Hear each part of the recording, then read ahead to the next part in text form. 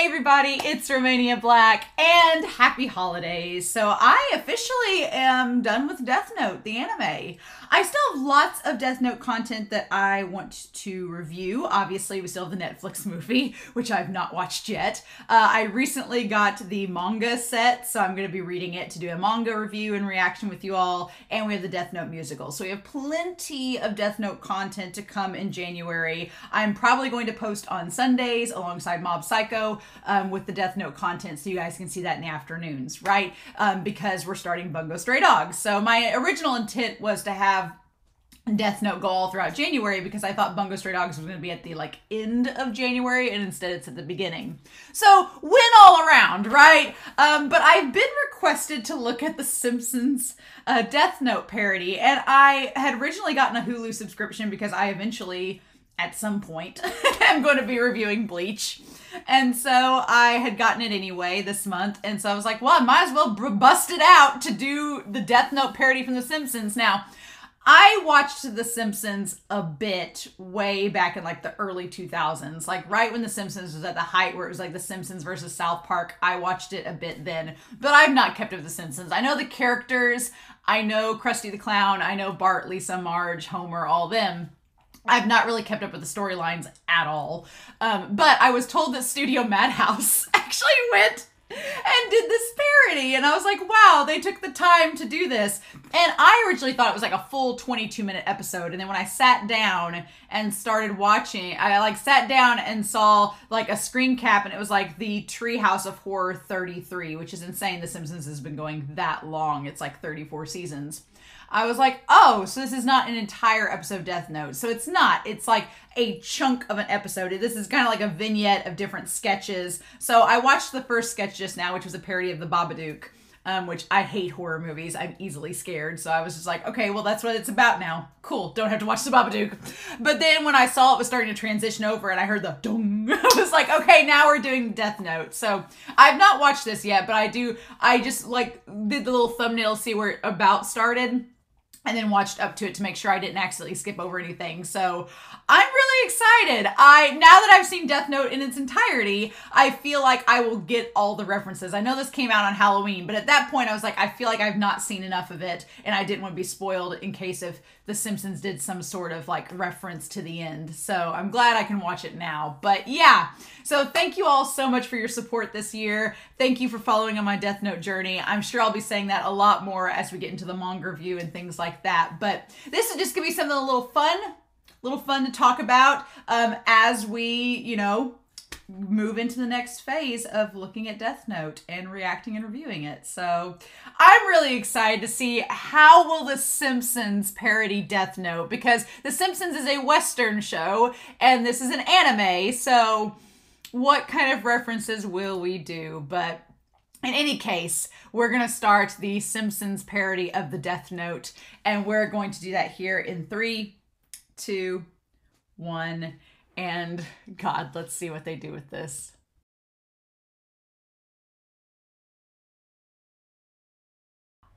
Ah, that was amazing. That was so damn good. So damn good. I want to go back and we would talk about this. Madhouse. I freaking loved this so much. I really can't describe to you all how much I loved this. Here's the thing. The one thing about Simpsons is that they will at least do their research enough, right? They'll do their research enough about something they're going to parody to at least know enough about it to where if you are a fan of that medium or that reference, you're going to enjoy it. And Madhouse deserves all the aplomb for just doing the style, seeing The Simpsons in the Death Note style is so damn good. And the attention to detail, this was not a hackneyed quick parody. This took them time to draw and do properly. I'm so amazed by it. I can't get over it. And Lisa being light, I know enough about The Simpsons to know that Lisa would be the one that would be like, she's the prodigy. She's the intelligent one that has like the righteous sense of justice about her and the sense of doing good and the idealism. I also love how they frame this world as being like the worst possible. So like the first thing you see in this dreary, damp, gloomy environment is the caged cutlet, extra cute veal, like killing baby calves. That's like the first thing you see. And so then we see like where she's like disgusting. They even have the twins, the purple-haired twins as like anime characters in the background, which is amazing. But they have her with the light eyes and then the hair is done in the same style as him, which is great for Lisa. But they have like, oh my God, they have all creatures great and cheap. And then they have somebody like throwing a car off a cliff, like on the television. And she's like, the human race is 20 cow farts away from extinction. And there's like baby seal perfume. Like it's the worst possible world.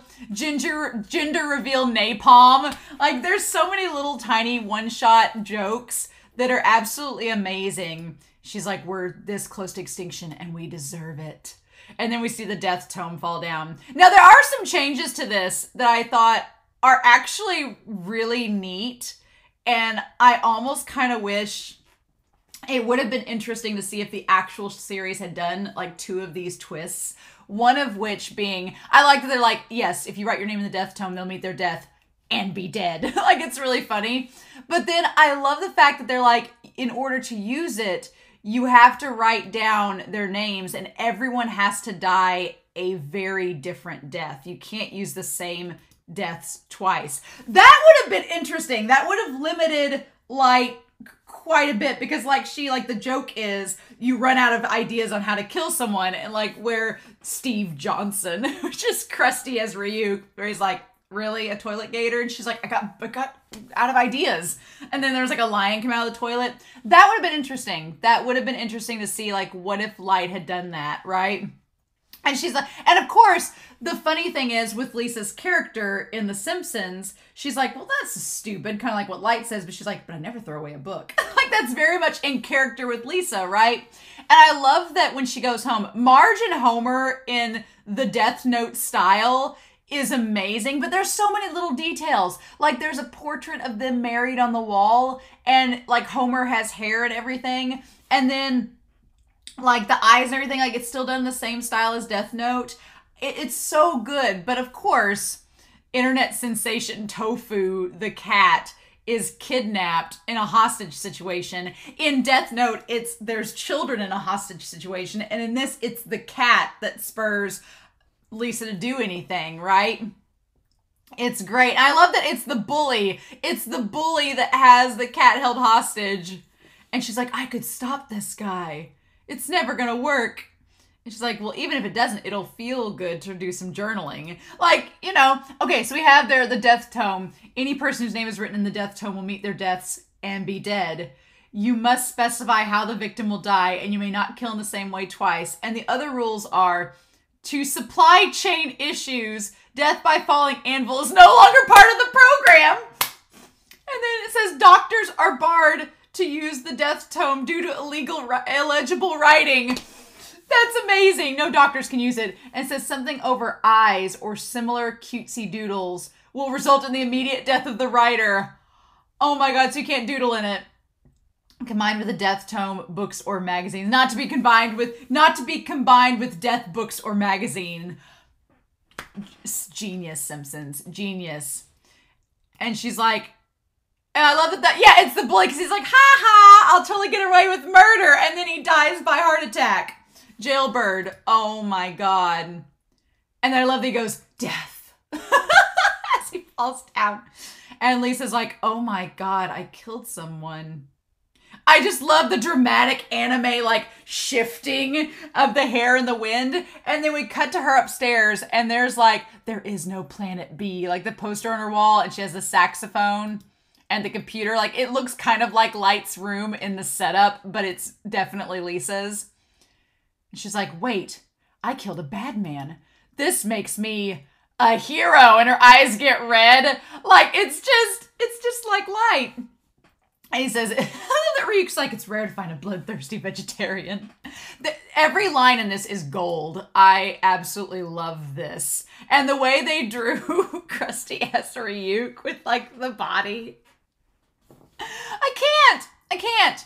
And then, yeah, he's like, I'm a Shinigami, a god of death, like to explain to the English audiences, right? In my realm, I'm called Steve Johnson. And I love these, like, there was like 3 like nymphibias in my cave when I was born. He's like, well, I was born eons ago, so Steve was a very exotic name. There was like 3 necroblivious. I love it. In the nursery cave alone. It's great. She's like, well, this must be your death tome. And I love that we established that there isn't a consequence for killing with it. And he's like, but he says now it's yours since you've used it. And I love that murder's almost addictive as plastic surgery. Amazing. Just great. And then he's like, oh, I haven't had any plastic surgery. Not that there's anything wrong with it.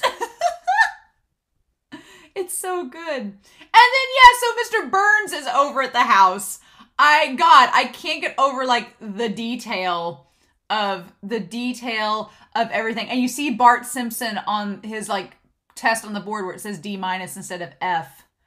And then, yeah, so you get the idea that he's in this world, too. But, yeah, Burns drinking the sake with Homer. Amazing. And she says that she's going to kill him. She's going to kill him by sleeping after he's like, I'm going to drown all these people in my global warm scheme so I can park my yacht by the kitchen. And Lisa decides to, like, enact justice, right? And, of course, because it's The Simpsons, he doesn't just die by sleeping. He falls into the hibachi grill. And that was so disturbing. Amazing.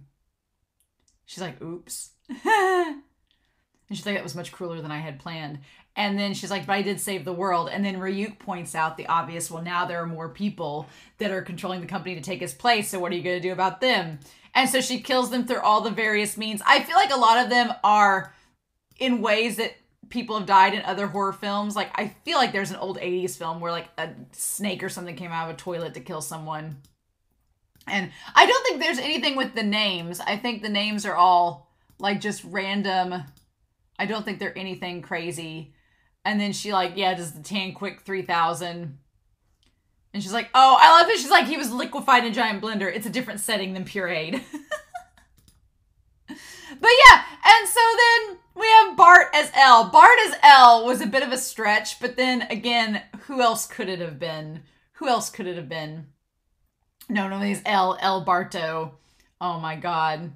I love they also have JRR Toys. Like it's JRR Toystein. Great. And of course, Lisa is figured out. I love how the expressions on Lisa's face as light get crazier and crazier, kind of like lights get crazier and crazier. That part is amazing, and I love it. And she's like, well, I'll sleep easier once they catch... I love that Ryuk's like, well, I'll sleep easier once they catch the super killer. And she's like, I'll just kill L.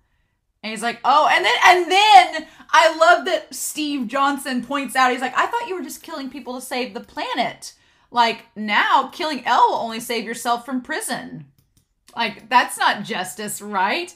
And she goes, the line, I don't have time to explain why what I do is good and pure, is the most perfect line for this series. Because anytime Light's like, well, Light, isn't this complicating your whole sense of justice? They're like, I don't have time to explain why I'm pure. God, I love it. I love it so much. And they're like punched to death. And then you have to have the whole name. And then, of course, she figures out El Barto. And then I love that we have in the street alley, Bart in the pose of L with the crazy hair and the eye bags. Like, I love how they made him, like, has the clothes and everything. I found out from your stupider book, your diary. And he even holds it like L. They did their homework. They did their homework. Your little murder spree was a welcome break from Janie is so mean to me. She's like, I'm not a murderer. I'm justice. It was a justice spree. Now I want Light to have said it was a justice spree. That would have been amazing. I'm saving the world and you can't stop me.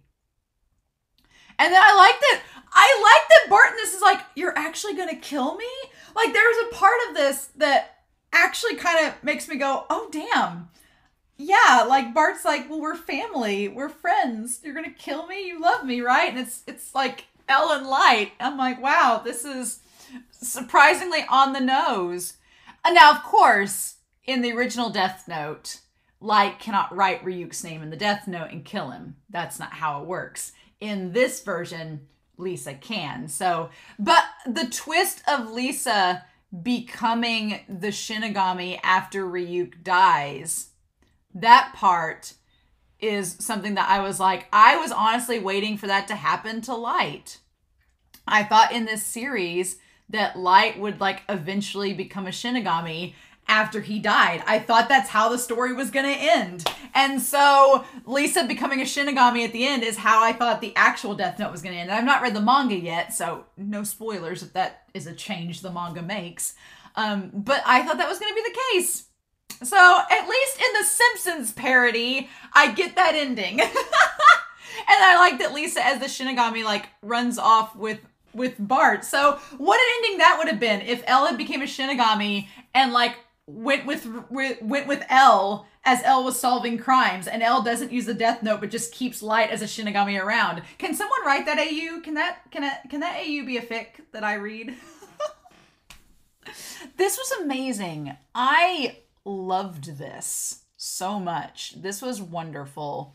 And I'm really glad that it was worth getting Hulu just to see this parody. I mean, obviously I'm going to be using it for other series, but it was worth it.